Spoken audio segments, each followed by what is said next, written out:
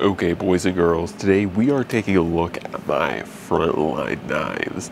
Now, what I mean by frontline knives is essentially the knives that spend the most time with me when I go outdoors. These are essentially the go-to blades. The other kind of point to point out here for frontline blades is that there will be two different types. There's essentially the pocket knives, which we'll get into, and the neck knives. I will usually run one of these pocket knives and one of these neck knives at the same time, essentially allowing me to handle a variety of different tasks depending on what I need out of my knife and what objectives I'm aiming after. So let's jump right into it.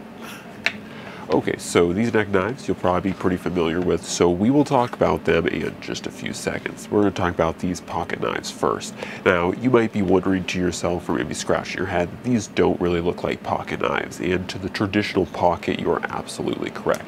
However, I tend to run the Raven Vita Pro pants, and on the Vita Pros they have a specific pocket that is designed to hold especially Mora knives, but they're designed to hold the sheath of your knife while you can draw out your main blade. So taking that pocket and using it as an advantage, I usually will end up running one of these three blades, and these three in particular, the Consbull, the Bushcraft Black, and the Condor Pterosaur, tend to work very well in that pocket. And these three specific blades do work very well with that pocket. There are other knives that work with it, but these three are reasonably budget, reasonably good blades that just so happen to work very well with that pocket. So that's why these are frontline blades in that regard. Now, like I mentioned, the bottom one is the Consbull, then we have the Bushcraft Black, and lastly, we have the Condor Pterosaur. So how I might choose one of these blades largely depends on what I'm after.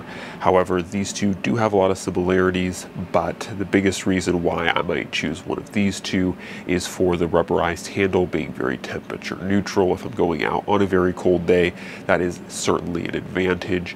If I need stainlessness, then I will certainly lean towards the Consbull, and if I want a very well-rounded bushcrafting general purpose camp knife, then usually I will choose the Pterosaur in more temperate temperature ranges, things such as 30 above and up. The other reason why the Pterosaur tends to be a little bit more left out in colder and wetter environments is also because it does not have a treated blade, or rather a coated blade at all. So this one is not coated, but it is stainless. This one is carbon, but it is well coated with its DLC coating, and therefore it is a little bit more weather resistant in that regard. So overall, these two blades are my go-tos for cold weather and inclement weather. This one is a go-to for summer months when I want a very well-rounded and very good to use, very nice to use, fun to use bushcrafting blade. And once again, these all serve as essentially backups or secondaries to the knives that we're about to talk about. Okay, so those are the pocket knives. Now let's talk about the mainline or frontline neck knives.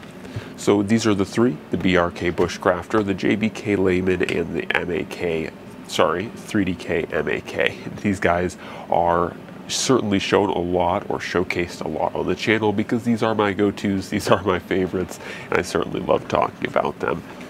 But essentially, when it comes to talking about these blades, as far as what I pick when, essentially the best way to put it is this blade, the JBK Layman, is my fine tooth blade. This is the blade that I'm going to choose, especially if I'm going to be running a thicker, stronger kind of secondary or pocket blade, if you will. This is the blade that I'm going to choose for very fine tasks. The primary reason why is it has a very thin tip. It is convex ground, and that means that this is a very slicey, very thin, very fine blade. Now, it is capable of batoning in harder use applications, but being that the tip is unsupported and very thin, of course, that does add a certain level of mindfulness that you need to have when approaching the tip so that it doesn't get damaged or broken. So this one is a little bit more on the lighter duty side, but still capable of doing a great many things. However, the nice part about it is it's good at doing fine tasks. So carving and skinning are going to be where it's at. Now the next one, the BRK Bushcrafter, is a general purpose kind of in between both of these knives. This one is not necessarily the most fine-toothed, but also not the heaviest duty, and this one is just a well-rounded multi-purpose camp knife. Once again, not the best at the small, fine, detailed work, but is a really solid general purpose bushcraft blade. And with added strength, this is my go-to blade or my frontline pick if I need something that is multi-roll compatible. Now the last one is the 3DK MAK. Now don't get me wrong, this one certainly is actually pretty fine-toothed itself, but this one is probably the heaviest duty of them all, being that it has a flat grind and actually a similar thickness to both of them. This guy is pretty tough, pretty robust, and pretty built up, but at the same time, once again, it is a reasonably fine-tooth blade, but still the heaviest duty of these three. And so if I'm looking for a blade where more use is going to be predicted or more abuse will be predicted to be put on that blade, then I will grab the MAK, because it is going to be able to handle the tasks best, and this is probably the most robust of all three of these knives. So that is generally when I will pick it, is if I need a more robust blade than either of these two, but still want something quality, capable, and very good at doing multiple and many camp tasks. So essentially that gives you guys a pretty good idea of when I will choose what I'm going to choose. These guys are all good in their own regard, and they all have slightly different capabilities and capacities that they function best in. Similar to the different pocket knives, that is why they have different applications, different roles, and different jobs in the wilderness. Anyways guys, hopefully you enjoyed this video.